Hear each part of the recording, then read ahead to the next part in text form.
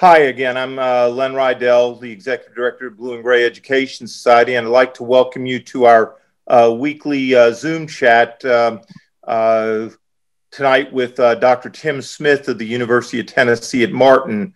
Tim is going to be leading, God willing, our first tour post-COVID at the end of March, and it's going to be a good one. It is Grierson's raid, and it is going to be based on the research and so forth that Tim has done in compiling and doing his book, The Real Horse Soldiers, which he published a few years ago. So welcome, Tim. We hadn't met before. We've talked on the phone a few times and really had our first face-to-face in the administrative stuff in the last hour or so. But I already feel that I know you pretty well. But for those who don't know you, your reputation has preceded you. I've seen your works. I've read several of them. They're outstanding, and particularly ones on Shiloh, Champion Hill, and most recently on Grierson's raid. Would you just take a few minutes right at the start, though, and for those who don't know you, tell us a little something about yourself and how you became interested in the Civil War. Okay, thanks. Good to be with you. Been interested in the Civil War for pretty much all my life. I grew up in Mississippi, central Mississippi, which is basically between Shiloh and Vicksburg, right smack in the middle. And so growing up, starting, 5, 6 years old, whatever, we would go one way or the other several times in the year. In fact, we would go to Shiloh so many times that it was, Shiloh has this mystique about it, and it's just something special about going to Shiloh. And we would go, and we'd been there so many times that we'd get to the sunken road and say, well, you want to walk down? Well, we walked down it a couple of months ago, or, well, we've been there 100 times, we won't walk this time.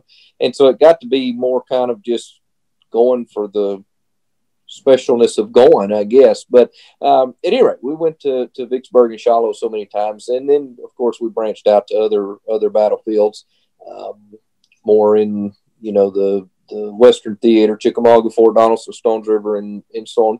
When I was 10 years old, my dad took me and my brother on a Civil War trip up through Virginia. We started at Petersburg and went all the way to Gettysburg, hitting every one of the battlefields.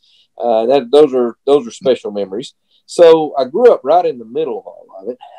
My dad was very interested in history. He actually was a history major in college before he went on to seminary. He's a preacher and so on. But he did a lot of genealogical work and finding ancestors that had fought in several of these battles. Shiloh, I kind of more started my NPS career and so on at Shiloh. Never had any ancestors at Shiloh, which would have been interesting had I had. But had about 4 inside Vicksburg, defending Vicksburg, and then another one that marched away with Loring at Champion Hill. So lots of ancestors in the Vicksburg Campaign, all of them from Mississippi, of course. So all that put together, really got interested in the Civil War, learning, about the battles that they were in, what they did, and so on. Also have a major interest in World War II history, particularly the Pacific naval history. And I kind of got off on that a little bit in high school and maybe college and so on. But very quickly, I came back to Civil War history, and of course through graduate school and so on. It's all I wanted to study, and then of course made a career out of it. So that's kind of how I wound up there. It's fascinating that you mentioned. I was stationed in Guam back in 1980-81, and always had a real fascination with that. And Blue and Gray, about 4 or 5 years ago, we did Nimitz's Central Pacific campaign, and we did Honolulu, Guam, Saipan, and Tinian,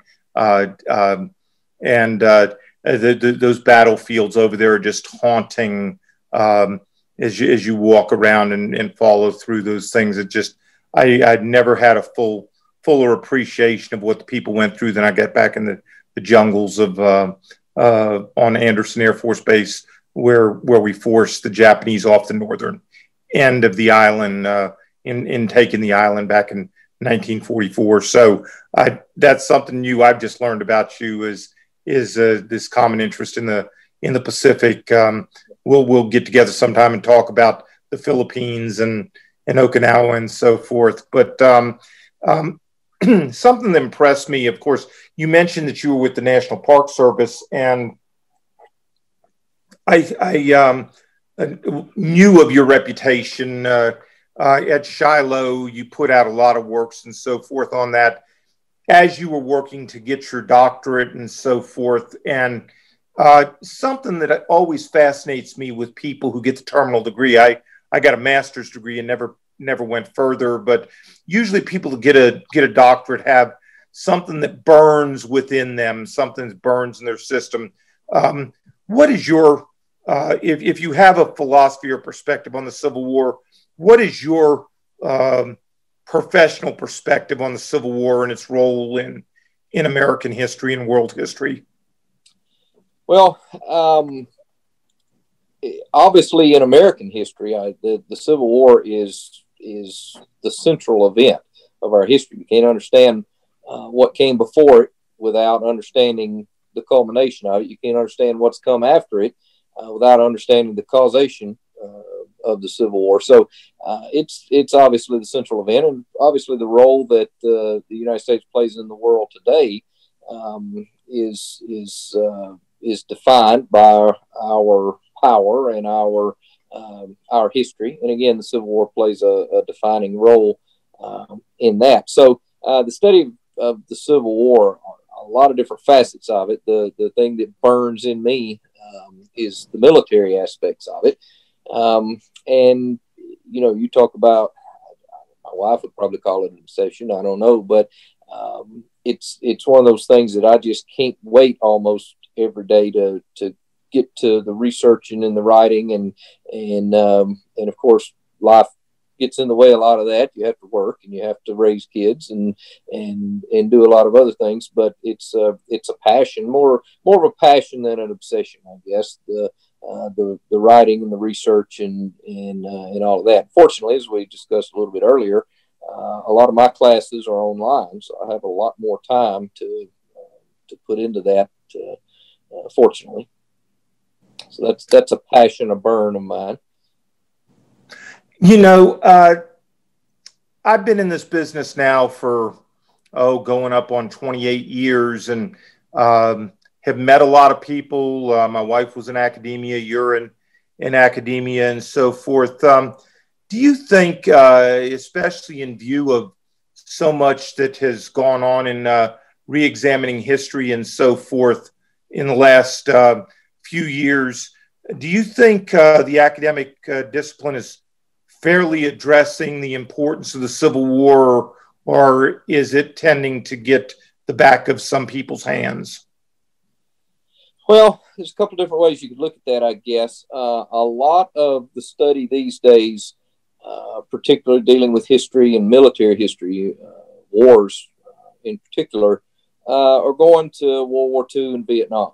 And you can kind of understand that because what we're seeing now with the World War II generation and even some of the Korea, obviously, and even up into the Vietnam generation, what's happening to them now and them passing off the scene is exactly what was happening to the Civil War veterans from the 1890s up through the 1940s, 30s, and 40s and so on, when the heyday of Lee's lieutenants and Bruce Catton and all of that occurred. And so since the centennial, probably, and a little uptick in the 80s, maybe in the 90s and so on, but it's been steadily going down. If you go to any bookstore, Barnes & Nobles or Books A Million or whatever, you used to see shelves labeled as Civil War. And now you don't even see, hardly a section on the Civil War. And so I think academia and publishing is moving away from the Civil War. And I think it's not helped in some degree, and I'll probably get some pushback on this. I'm a purist, a military historian. I don't get into a lot of the social and so on, but it seems almost with some publishers, particularly academic publishers these days, that if you don't have the subtitle race, gender, and equality in lower Marion County, South Carolina, or something like that in the subtitle, that you can't get it published. So a lot of the studies that I'm guessing nobody reads, maybe a few read, I don't know, are going in the social slant and studying, the people and infrastructure and all that behind the war. And that's important. I'm not knocking it. That's fine. If you want to write on that, that's fine. But for me, what's getting the back of the hand is the pure military history, the battles, the battle studies, and so on, the campaign studies. And that's almost a dirty word now in academia. There are very few departments that are filling military history positions. If they have a military historian and they retire or leave, then they're filled, by some other position. And you even see that in the NPS, the National Park Service. I know numerous national parks that used to have a historian on staff that have, those historians retired or went to other positions or whatever, and those positions are never filled. So a lot of parks these days, particularly out west, I can think of here, don't even have historians. And that I think is a shame, and is a picture of where we are in terms of the study of the Civil War and academia and all the rest.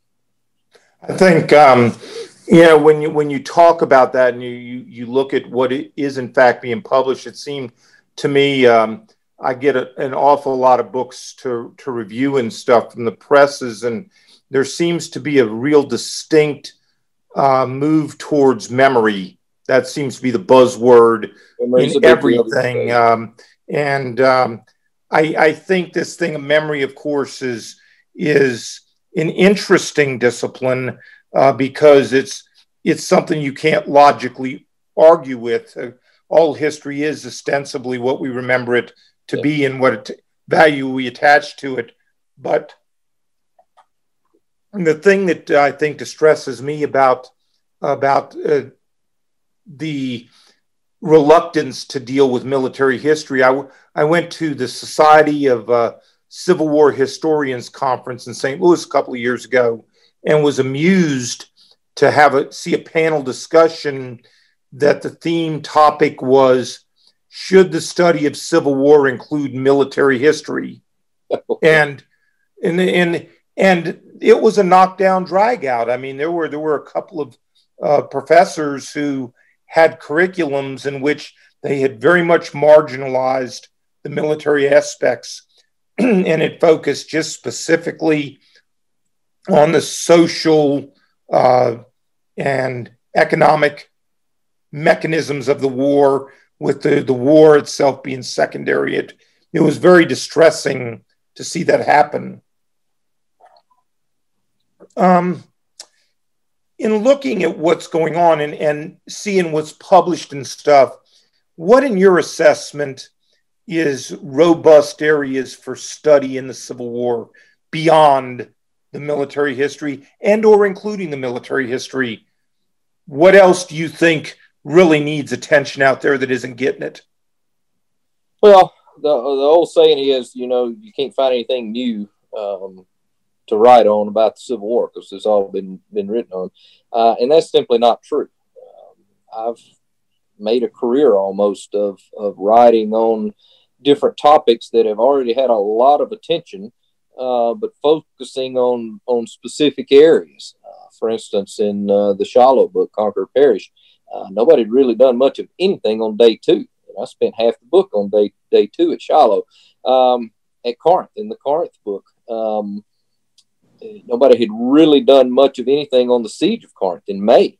And I spent nearly half the book on that. So there are a lot of areas, major areas, that still deserve attention. And some of the old tried and true places that's been covered. We get a book or two on Gettysburg every week, it seems. But Vicksburg and Chickamauga, we've seen new studies coming out. And just because there are major good studies that came out 20, 30 years ago doesn't mean it's not time for a new look. And you can do it with new ways of research. You can incorporate, obviously, a lot of military historians now are incorporating the economics and the politics and the society and so on. And you can incorporate the soldier life and the human interest type of thing. And so there are a lot of different areas that you can work on. So it's by no means a closed field. There's still plenty of areas that you can look at. Some are growing bigger. Obviously, the memory that we mentioned, a lot of people are doing that in terms of military history, looking at that through the lens of memory. A lot of people now are doing environmental type stuff, weather and infrastructure and terrain and mud and all that kind of stuff. So a lot of different ways to look at this, and that only adds to our knowledge of the Civil War. So I welcome all of that. I just don't want it to become so prevalent that pure good old-fashioned military history is thrown out, the baby thrown out with the bathwater type thing. Sure. Interestingly enough, in looking at different areas of publication, you picked up on something that was of real interest to us. You may be aware that Blue and Gray for years has been doing an 8-part, 32-day analysis of the Vicksburg Campaign based on Ed Barr's 3-volume set. And something we always found ourselves wringing our hands over was how to deal with Grierson's raid and so forth. Blue and Gray magazine had tried nobly, but wasn't a whole heck of a lot of help. And we generally found ourselves just folding in a small portion of the raid down around Hazelhurst and so forth, and just picking up that latter portion of the raid and folding it into the latter part of the tour. You wrote this very detailed volume on Grierson's raid. What inspired you to do it? What interested you that made you want to do Grierson's raid? Well, a couple different things. Again, living right in the middle of it. I think I mentioned in the preface, maybe, or the introduction, or wherever, to the book. I've lived in a lot of the different areas that Grierson went through. I lived in Pontotoc County, very near Cherry Creek, and New Albany. Went to school at Mississippi State in Starkville. Had my grandmother lived in Neshoba County in Philadelphia. My other grandparents lived just south of that in Union, down near Neshoba. All of my family's from Newton County and Neshoba County, and some from down to Smith County, Raleigh area. So the places that Grierson went to and was involved in all of this were my backyard. And so anytime you can have a personal connection like that, it's very important. And I will have to admit, the other thing that really interests me in this is John Wayne's movie, The Horse Soldiers. I love the movie. It's not very accurate, but I love the movie. It's very entertaining, and I still watch it quite often. Sure. And so living in the midst of it and being interested in the Civil War, watching the movie and all of that, it was a no-brainer. Surprised it took me this far along in my career to get to it, actually. Along those lines, I realize, with all the writing you've done on it, you could talk about that for hours and hours, but how about giving us a thumbnail sketch of Grierson's raid from its inception through its conclusion, and what, in your opinion, made the raid important? Well, I'll give you a thumbnail sketch of the raid itself, but we have to go back a little bit before that and look at why the raid is even attempted. And it all comes out of the fertile brain of Ulysses S. Grant, obviously by February, and really the seed is planted in early February. Grant is wanting to take attention from his movements and operations down along the Mississippi River, and particularly in Louisiana, the Canal, Lake Providence, all of that. And so he starts writing his go-to guy up in Memphis, 16th Corps Commander, Stephen A. Hurlbut, about sending this raid down into Mississippi. And over time, it morphed into what ultimately became Grierson's raid. It looked somewhat different initially when they started talking about it, but eventually it took the form that it did in mid to late April of 1863, which was exactly the same time that Grant was moving south, west of the Mississippi River through Louisiana, and beginning his movement across at Bruinsburg, and then, of course, on up to Vicksburg. So the way it shook out in terms of mid to late April is that this diversion that Grant had thought about and perceived the whole time could play an especially important role in terms of taking Confederate attention at the critical moment when Grant is moving southward and going to be crossing the river. And that's exactly what happened. Grierson leaves LaGrange, Tennessee on, I believe, the 17th. It's been 3 or 4 or 5 books ago. I'll have to refresh my memory. Even I'll probably read the book before we do the tour again. But he leaves on the 17th, moves southward through Ripley, New Albany, Pontotoc, Houston, Starkville, Mississippi. His intention is to hit, well, really a couple of intentions. Number one, to hit the Mississippi Central Railroad somewhere around Newton or the Chunky River. That will cut Vicksburg's only supply line into and out of the greater world, the bigger world. But the bigger intention is to take Confederate attention away from Grant. And he absolutely does that. Did a little bit. I'm not a big proponent of quantitative history, but I did a little bit of number crunching in this. And I didn't go to Pemberton's ledger books and all that, the National Archives, which are, by the way, online now. But I did go through the official records, and I think out of something like 70 messages that Pemberton sent in the basically 5 days from when Grierson suddenly popped out on the railroad at Newton Station on the 24th until Grant crossed the river on the 30th. For those 5 days, Pemberton's messages are running about 90-something% dealing with Grierson rather than dealing with Grant. And so that, I think, illustrates very clearly the attention that Grierson took for the Confederate High Command. Now, once Grierson popped out at Newton Station, surprise to everyone, then the question becomes, how are we going to get out of here? And, of course, some thought, well, we'd turn around and go back the way we came out. That hole had closed, and so Grierson moved south, and it really becomes really an adventure story at that point. The whole thing's an adventure story. It's almost like Lewis and Clark. You don't know what's around the next bend of the river type thing. But the rest of the story is trying to get away and get out of Confederate Mississippi and get to Union lines. Ultimately, he moves on down to Baton Rouge. So really, really important in terms of the larger Vicksburg campaign, but fascinating in terms of the adventure, the human interest in the adventure story that it is. For a lot of people, Colonel Grierson has been embodied. You mentioned the horse soldiers, and Grierson's been embodied by John Wayne and Colonel Marlowe. Who was Ben Grierson, and would he have been happy with Wayne's representation of him as Colonel Marlowe? Why? Benjamin Grierson was nothing like Colonel Marlowe. He was not a railroad engineer. Didn't lose his wife, to the surgeons that he hated and all that kind of stuff.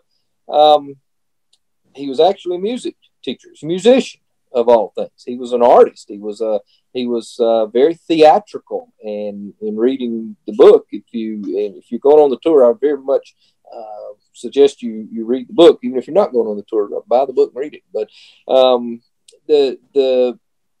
a lot of theatrics on the raid itself, and as Grierson, if he could come back and watch John Wayne's movie, I think he would have a couple of opinions. Number one, well, they got that wrong. They got that wrong. They got that wrong.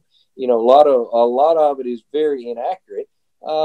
But on the other hand, I just have an idea Grierson probably would have liked the way he was portrayed a little bit as this rough and tough Colonel Marlowe, for one thing, but the theatrical aspects of it. He loved theater, and he loved music, and he loved acting and all of that. And I think he would have gotten a kick out of it. And Grierson never took himself too seriously. He was not one of those, that had his stars shoved up his, well, we'll go there, but he never really took himself too seriously, and he got a kick out of a lot of different things, and I think he would have gotten a kick out of John Wayne's movie. Warren asked a question. He wanted to know, was it true that Grierson almost missed his own raid? Yes, it was. He actually was home on leave. Hurlbut had sent him home to Jacksonville to see his wife and kids, and told him, I'll telegraph you when it's time to come back, because they were waiting to coordinate this, with Grant's movement. And so Grierson gets this telegram. He's playing in the floor with his kids in the hall, and the rap on the door, and the wife goes to the door and gets the telegram, and she basically says, Ben, here's your orders. And he leaves immediately, and he has to take the railroad to the Mississippi River and the St. Louis, and then he has to take the steamboat down to Memphis, and he meets Hurlbut again. And then he has to take the train. Hurlbut has a special train waiting for him. Takes the train out to LaGrange. And basically, he gets there with just hours to spare. He gets there during the night of the 16th/17th, and they leave about dawn on the 17th. So he gets there with just hours to spare. Very little time to plan and coordinate this. Of course, his orderly Woodward and others have been planning this, but he just dang near missed it. And had he missed it, we would be talking about Colonel Edward Hatch leading Hatch's raid rather than Grierson's raid. And how it would have turned out, I don't know. I was very impressed with the book that you wrote. I like to I read a lot of books. Excuse me. I read a lot of books, and I like to categorize books as either Velcro books or page turners. And a Velcro book is a book that is so dense in content. Doesn't mean it's a bad book. It just means you have to spend a lot of time on it, page after page, analyzing everything that's on the page. And what I found in a book that admittedly I was skeptical about initially, we talked about this program some time ago. And so then I had to read the book to determine what was it I was signing on to and stuff. And I was remarkably impressed with how easy the book was to read without being a dumbed down book. It was not a book that was overtly simplistic, nor did it try to make the raid into a lot of complexities that perhaps people would not have fully understood. When you were working on the book, what 2 or 3 things about the raid most surprised you? What popped out that you just didn't see coming? And as you got further into it, you said, that enhances my understanding of what I want to say about this raid. Well, one thing would be the sheer volume of Confederate attention placed on it, which only leads me to believe, and talk about its importance to the larger Vicksburg campaign. You can't take this out of context. And, a lot of people get their history from the movies and so on. And if you just watch John Wayne's movie, you'd think the breaking the railroad line at Newton Station was the key factor here. The only thing, that doomed Vicksburg. But really, that was almost a sidelight. And the railroad was back running in a couple of weeks or so. But the attention taken, and I never really realized just exactly how deeply that was and how important that was, right at this critical moment where Grant is moving across the river.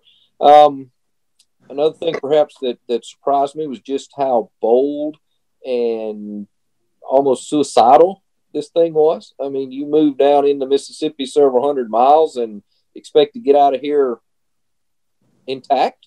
That's a pretty bold plan, and it's just amazing that that Grierson pulled it off. You know, something I thought was very fascinating that you mentioned that, and you talk about the decision and how Grierson sends out detachments from his main body with missions to turn the Confederates' heads even upon itself from here to there. And there are points in which it looks like perhaps Grierson is going to turn around and return to Tennessee. And he does have offshoots that lead people to believe that. But ultimately, of course, he continues on and moves on south. You know, and it's not surprising to me because I've seen a lot of raids, Stuart's raids. Stuart faces the same thing on his ride around around McClellan in 62. When Lee doesn't necessarily want him to go completely around, he just wants him to find out where McClellan's vulnerable and to come back and tell him. And the decision is that there's less problem in front of me than there is in the hornet's nest I've stirred up or the red ant nest I've stirred up behind me. And so it seems that the path of least resistance is to keep going ahead. And ultimately, you know, we know what happens with that. When you look at Grierson, though, and you look at all the little bits and pieces, the things that flagged him on the campaign and the decisions he had to make, especially in trying to cross some of the rivers and so forth, would you say that Grierson was successful because of his leadership or because of the Confederates' confusion or lack of leadership?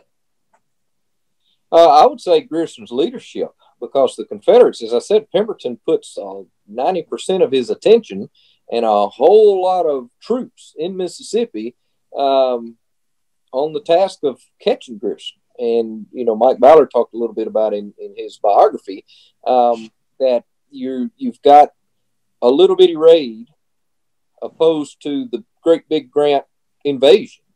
And Pemberton focuses on the little bitty raid. But that's the tangible threat. That's the one in Mississippi right now. Grant's still across the river. And so, you know, there's a lot of attention being paid, and particularly when you get down to the Hazelhurst, Macomb, Liberty, down into Louisiana and all of that.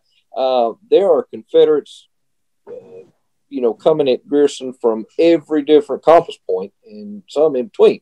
So I don't think it's necessarily a Confederate reaction in terms of, you know, the Grant versus Pemberton. Obviously, Grant had the upper hand there. So I think it was in large part Grierson and the decisions he made, the ability to deceive. You know, deception is a major part of warfare. You know, the military, the principles of war and so on. You want to surprise, obviously. And, you know, the Gulf War, why did those Marines, you know, act like they're going to make an amphibious landing? Why do we have the battleships bombarding, you know, the coast at Kuwait? And then the main thrust comes around, you know, the flank out of Saudi Arabia. So deception is a major part of this, and Grierson is, and I think this is where some of the theatrical aspects of his life that he enjoyed this. He's putting on a show. This is the performance of a lifetime that Grierson is acting out here, and the deception that he uses and so on is just absolutely remarkable. So, I think a lot of the credit has to go to Grierson. In March, one of the things that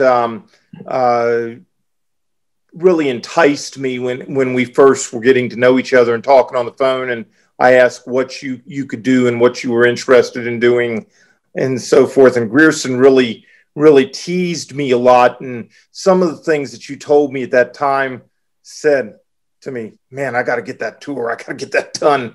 How are we going to make that happen? And as you may remember, I was rather persistent. I was willing to throw some things overboard because I wanted to get this Grierson's raid thing done.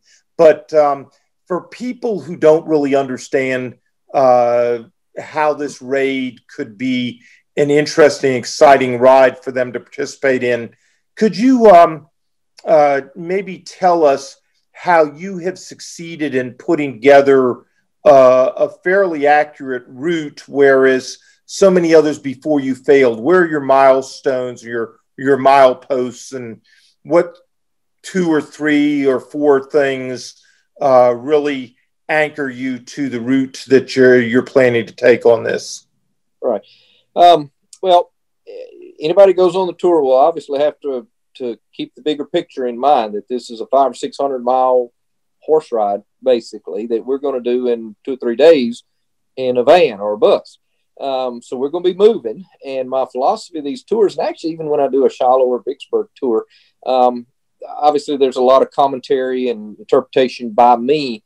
But one of the things I like to do is to let the battlefield speak for itself, and let the terrain speak for itself. And, I'll explain things and so on. But, I could do a tour on or a talk on Shiloh at your round table, and you might enjoy it and so on. But that's not the same as you being on the Shiloh battlefield and me, telling a little bit about it. So this will be the opportunity to be on the actual ground, the actual route as best we can tell. Now, 100% of it you can't tell. Some of it's been lost. But there are 2 major pinpoints on the map, if you want to call them that, that help us know where the route actually is. Number one are the towns that Grierson went through. And he was very detailed in his report that he went through, downtown Pontotoc, downtown this one and that one, Hazelhurst, and all that kind of stuff. And you can go to those towns now, most of them, the bigger towns like Pontotoc or so on. The downtowns are still in the same places. Now, some of the smaller towns, like Montpelier, Mississippi, have completely moved. There is a Montpelier, Mississippi now that was not where Montpelier was then. And you learn where those towns used to be. Union, where my grandparents lived, has moved. Now, downtown Union today is probably 2 or 3 or a couple of miles or so west of where Union was at the time, and as Grierson went through it. So you can hit those different areas as you go through the raid, tracing the raid, and that gives you a pretty good idea of where you're going. The other thing that you can pinpoint mostly are the plantations where Grierson camped. Every night, most every night, he had this kind of inner sense that he could find plantations, and of course you get forage and feed and all of that, food for the horses and men and so on. And so he'd find these plantations, camp there, bivouac there, excuse me, for each night. And Grierson was and this is one of the things I've thought about doing other raids and so on, but you just don't have the information there on some of these. But Grierson was very faithful to tell us every plantation almost that he camped at by name. Now, sometimes he got the name a little bit mixed up, like the McAdory plantation down in Smith County on the Leaf River there. I think I forget how he spelled it, but the actual name is spelled differently, and it took a long time to figure all this out. I did a lot of census research in these names, and unfortunately, Mr. McAdory had come into Mississippi from Alabama after the 1860 census, so the census wasn't any help. Other places in finding these plantations, found most all of them. Some of them have been completely obliterated, but found most all of them in a couple of 3 counties. The courthouses have burned, and the explanation I always get is that courthouses contain records, and records can convict you, and so the best thing to do to remove the records is to burn the courthouse. So a lot of the courthouses burned. So if you have land records, and I went to every courthouse that had records in these counties, Pontotoc County, for instance, and Neshoba County, and so on. And you can find where these plantations were. Now, at times, Grierson was not quite as detailed as maybe he we would like him to have been. For instance, I think it's in, if I remember correctly, excuse me, Copiah County. He said he camped at the Thompson Plantation. I believe it's the Thompson Plantation. So I get to Copiah County. I believe it's Copiah County. I have to check on it. Go to the courthouse, and actually the guy there that's register of the deeds or whatever, very interested in this, told him what I was doing, and he helped me out a lot. But found 2 Thompsons that own plantations. And so you got to pick, and I think it's actually Jacob. It's Jacob Thompson. I forget the actual name, but 2 possible ones. So you plot these on the maps with the range and township and all that.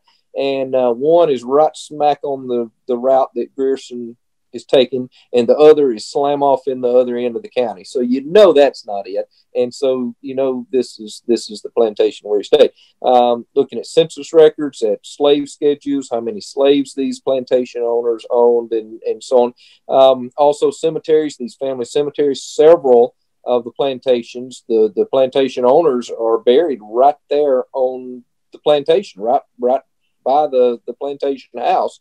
And you can find those cemeteries and so on. So we'll visit a whole lot of those cemeteries, those plantation sites that are documented by land deed records in the county courthouses and by, of course, the cemeteries and so on. So once you get the individual towns that he went through, and in between those, the plantations that he stopped at, you can get a pretty detailed route of where Grierson went. And looking at the major roads, he actually talks about, he uses the Colton's 1860 map of Mississippi. And you look at that map and you can see where kind of the roads take a detour and go this way or that way or so on. And you augment that even with primary sources.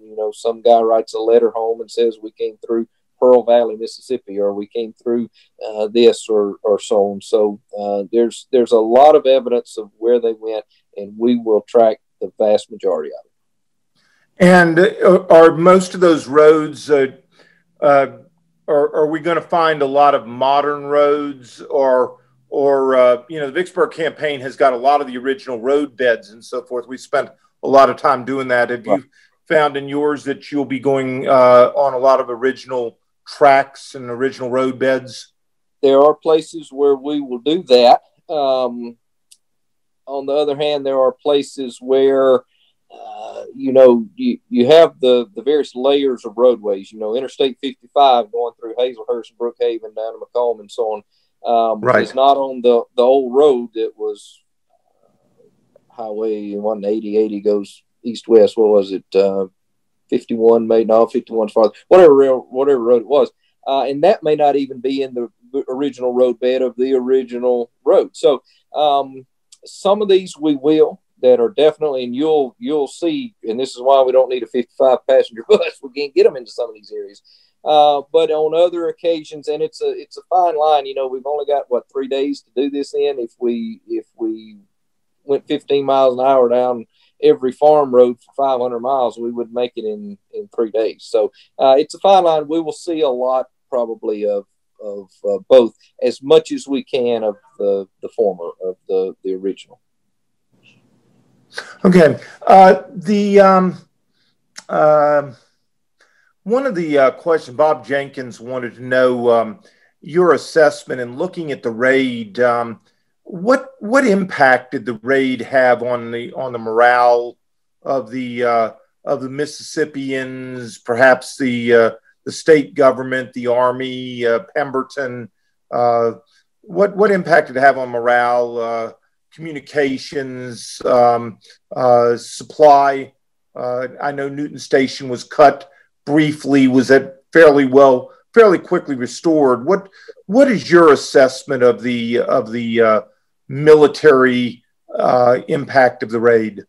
Well, the military impact I've already talked about with Pemberton's. The Confederate High Command is and I liken it to Pemberton's head's just on a swivel, and he's so confused by late April, early May of 1863, and so that's the real military impact there. For the people of Mississippi, this is an absolute embarrassment. It's how on earth well, liken it to current events, and we're not getting into which side of politics anybody's on and so on, but how on earth did people get into the United States Capitol last week, a week ago? And people are calling for heads about, we weren't ready and all that. It's kind of the same thing in Mississippi. How on earth does a small Yankee column move through the entirety of Mississippi from northern border to southern border? How on earth does this happen? And even more embarrassing that we didn't catch them. And it's an absolute embarrassment. And it really, and I think what it does, it shows just kind of what a hollow shell the Confederacy is. And we see that in a lot of other instances. When Grant breaks through at Fort Henry and Fort Donelson, there's nothing to stop him till he gets on down, to Pittsburgh Landing, basically, Savannah area. Are there any recriminations for the Confederates? Did any heads roll as a result of Grierson's success? No, because things began to move. You remember, this is late April, early May. Grierson doesn't reach Baton Rouge, I believe, till May the 2nd. And by that time, Grant is across the river, moving through Port Gibson and up to Jackson and then over to Vicksburg. And, we got bigger fish to fry than how this Yankee brigade made it through Mississippi, but it's an absolute embarrassment. Paul had a question for you, and this is moving off the raid itself, but I've heard this question asked before, and it's always interesting to hear how different historians look at it. He has always read and believed that the West was the decisive theater of the war, and he wanted to know what your feeling was. Was the West truly decisive, or was the war won in the East? Oh, I think the West is where it was won and lost. And this is the way I teach my Civil War class. To me, the war in the East is basically a stalemate for 4 years. I mean, the war is basically fought in a box between Richmond and Washington and Chesapeake Bay in the mountains, back and forth and back and forth. Now, they'll spill over a couple of times north of Washington, Antietam and Gettysburg, spill over south of Richmond, Petersburg and so on. But basically, for 4 years, they just go back and forth, and nothing really changes until, obviously, the lines are broken at Petersburg and Lee surrenders.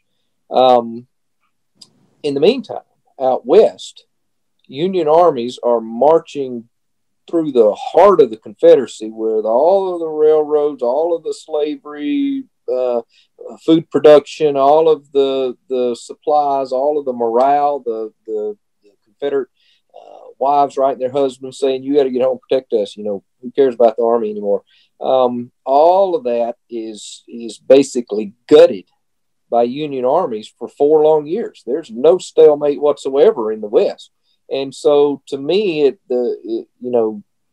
if a wash tub's holding water, and around the top is still, in the East, it's still together and so on, but the bottom's rusted out of it, and the bottom's torn out of the tub, you're not going to hold much water. And so, to me, in the West, the bottom is torn out of the tub, and that lets all of the water out of the Confederacy, and it's a done deal at that point. I'd like to, time really flies when you're having fun, and we've got about 5 or 6 minutes or so before we want to wrap up. So I'd like to close with 2, maybe 3 questions at the most, depending on how you want to answer them. The first one I'd like to ask was, we know that in the manner in which the raid was conducted, Grierson is in proximity to the area where Grant ultimately crosses the Mississippi River. They're not there exactly, but they're there within an echo's range of that. Do you think, in your opinion, was Grierson ever looking to join or cooperate on Grant's operation, or was he going to egress the theater regardless? Yeah, once he leaves Newton and decides to go south rather than going back out the way he came, his first intention is actually to go find Grant and to combine with him. He is a part of the Army of the Tennessee, after all. And so, actually, and it's kind of ironic how it all happens, he thinks he's a little bit late. And obviously, there's no cell phone that you can track Grant, by his cell phone or something like that. And so he hurries. And that's why we get this major hurry from Garlandville through Raleigh and across the Strong River and the Pearl River there. Grierson trying to get there because he thinks Grant probably has already crossed and he needs to go ahead and get there. Actually, he runs a little too early, and had he slowed down a little bit, Grant by this point is not crossing. He reaches the area that he needs to be, the 28th or so, 29th. Grant doesn't cross until the 30th. So at their closest point, they're about 30 miles away, but Grierson's just a little too early. And by this point, all of the Confederates are starting to converge on him, and Grierson doesn't have the luxury of time to just sit and wait. Like a running back, if you watch a running back, sometimes rather than just hitting the hole, they'll stop and they'll just kind of wait for things to develop just a little bit. And once things kind of open up, then they'll take off. Grierson doesn't have that luxury. He can't stop and wait for things to develop. He's by this point, like the 30th or 29th or 30th, he's got to make a decision whether I'm going to go to Grant, and I've heard nothing out of Grant yet, or whether I got to get on to Baton Rouge, and he chooses to go to Baton Rouge. You had mentioned a little earlier, and I noticed it in your book, but I think it's something that probably at the end of this is an important point to focus back on again. You said it could have been Hatch's raid, that Grierson almost missed it. What was it specifically about Ben Grierson that made this and made him the man to lead this raid? Why was it that Grant wanted him as opposed to Hatch or somebody else?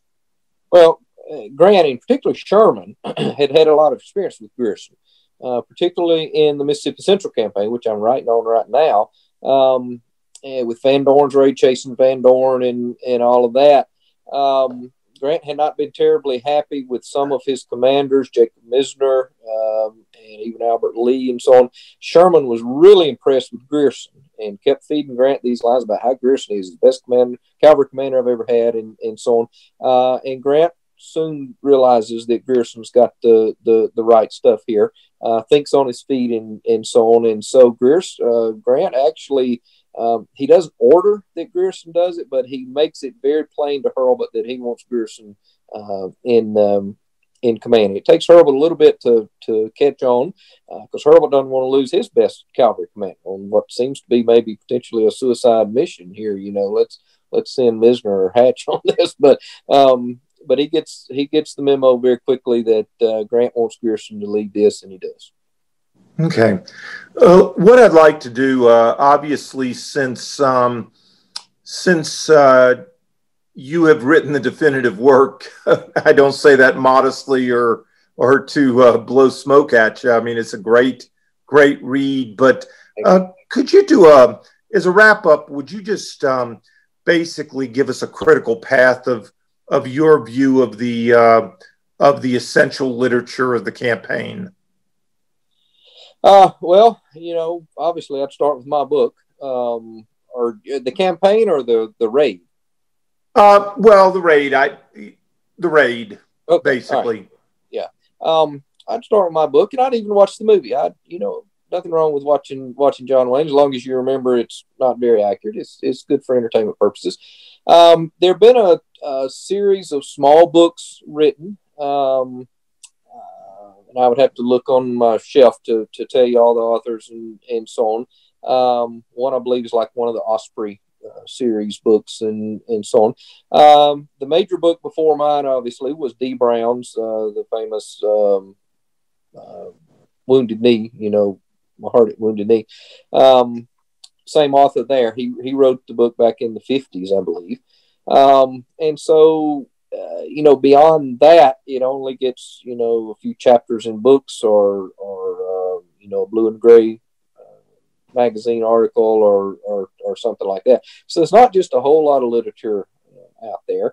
You do get into some of the more fictional stuff like the the Horse Soldiers book by, it's on the tip of my tongue, whatever the guy that wrote that, what's the movie's based off of, it had Marlowe as the character and all that kind of stuff. But as far as Ray goes, it's not just a whole lot out there. And to me, the real story had never really been told, and we could get into the whole story of D. Brown and all that. He's more of a novelist than a historian, and he admitted, I'll take liberties and even fabricate some conversations and so on. Nothing wrong with that, he says. And to me, I'm a little more old school, I guess, than that. So combining the John Wayne movie with the earlier books and so on, I wanted to tell the actual story, and thus we have the real Horse Soldiers. Well, that's great. Well, Tim, we've just a few minutes before 9, and I'd like to go ahead and wrap this up by thanking you to take the time to sit down and chat with us. In 27 years of doing this, well, heavens, I've been deeply involved with the Civil War for 30, 35 years or more. But in the last 27, 28 years, I think the thing I've really appreciated is the widespread of what people know and how they present that. And I think that you've really put forward a first-rate piece of the puzzle for people who want to understand the Vicksburg Campaign. And for those who would like to join us, we're intending to do this program, COVID permitting, at the end of March. I'll post up the agenda and itinerary here in the next couple of weeks, and look forward to having you join us. Certainly, it will be a first. It's first for us, and as I understand from you, that you have not done this previously for a group, and so this is kind of your first group tour of Grierson's Raid as well. So I think we'll all go out and have a bunch of fun together. For all you folks who joined us, thank you for your patience. I hope we'll get better and better as we go on further with this. And for those early historians who are having to endure me and endure the froggy voice, the next time I won't have an hour-long conversation with you before we start. I guess when you get a little older, you start to lose your voice. So thanks very much, everybody. Have a good evening. For those of you who are interested, we will send out the transcript, the video of this. You'll be able to watch it again if you'd like in about 2 days' time when Karen gets done with it. So thanks very much, folks, and have a good evening. Next week, we talk about the 7 days with Dr. Paul Severance out of Fort McNair in D.C. Thanks, and everybody have a good evening. Good night, Tim, and thanks so much, and we'll see you later. Good night. Thank you. Bye.